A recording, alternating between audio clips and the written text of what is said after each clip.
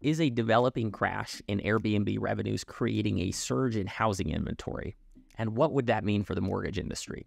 You may have seen some of the headlines like these. Airbnb revenues crashing nearly 50% in some of the top 10 cities in the US. And it's created a lot of buzz because there are over 1 million homes listed on Airbnb. And that inventory becoming available in a market like we're in today would make a really big difference for people. Just this month, we're seeing housing completion and housing starts at around 1.4 million each. But with about 100,000 homes having to be replaced and about 1.5 million household formations, we're still seeing a shortage of about 200,000 homes every month.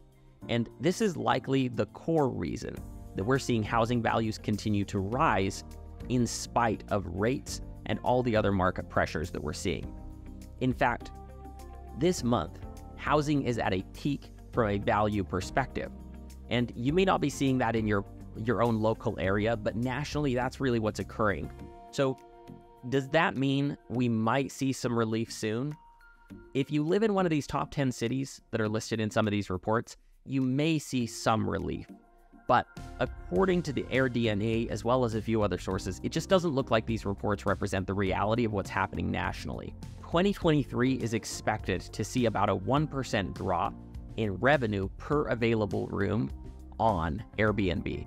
And while experiencing about a 14% increase in listings, we're still expecting a pretty flat year for 2024. It really does appear that most of these reports are just cherry-picking some outlier data and underreporting on the whole picture. But where does that leave us in the mortgage space? Truthfully, it appears we're continuing to stay in a housing market with a shortage of inventory, more buyers than builders and sellers combined. And with that, the continued pressure on home values, it's not the news that we want, but for now, it is the current reality. But there are still ways that we can use the shortages of listings and shortage of inventory to our advantage. And while this market is in place, it can benefit us. And the key strategy to finding opportunities and using them to grow your business is to first understand a few things about listing behavior among American households. The average American homeowner is looking to sell their current home and purchase a new home about every 10 years. And when they are doing that, they have two possible paths that they can take.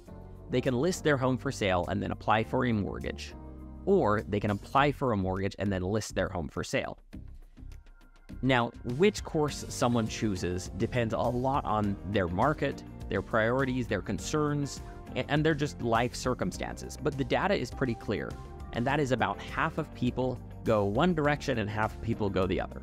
Meaning half of your past clients will enter the market by listing their home for sale.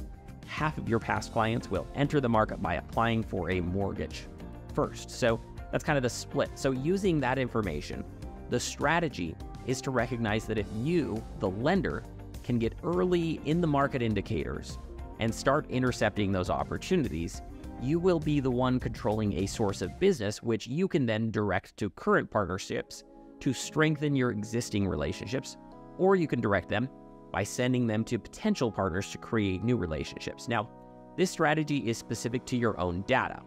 Everyone has data, but not everyone thinks about it like this or in this way. But if you're notified of an instant inquiry alert, the moment someone in your contact list has their credit pulled for a mortgage with one of your competitors, or you're notified when property listing alerts happen on someone in your database when they put their home up for sale on the market, you're tapping into some of the earliest pre-market or in-the-market insights of when someone is beginning the home buying and oftentimes the home selling process.